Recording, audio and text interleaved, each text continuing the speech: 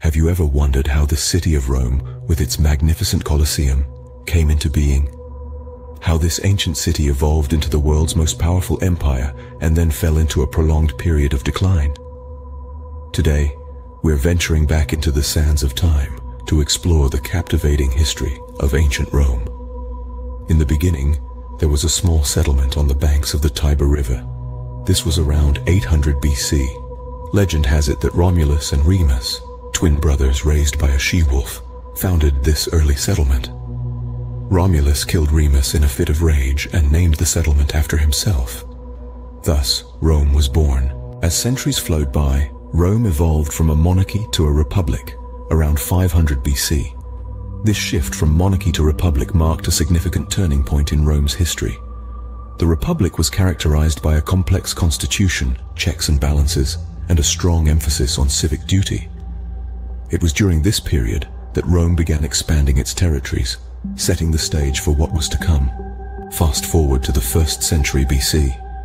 Rome transitioned from a republic to an empire, a seismic shift in its political landscape.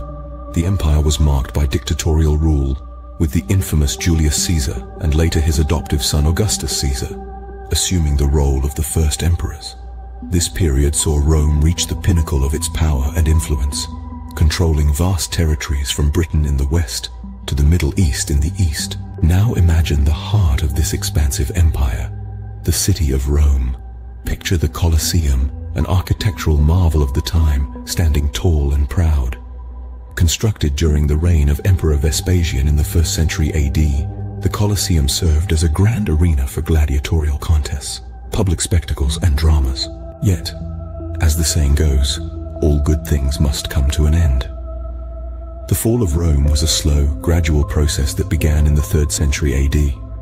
Factors such as political instability, economic crises, and external invasions led to the eventual fall of this mighty empire.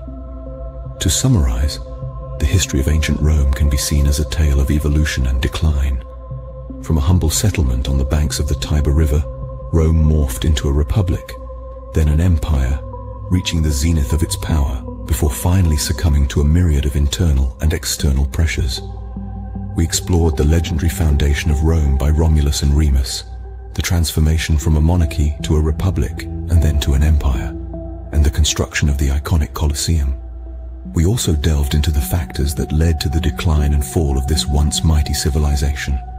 So the next time you gaze upon the ruins of the Colosseum or walk the ancient streets of Rome, remember the rich tapestry of history that lies beneath. Rome wasn't built in a day, and its history is a testament to the rise and fall of one of the world's most powerful empires.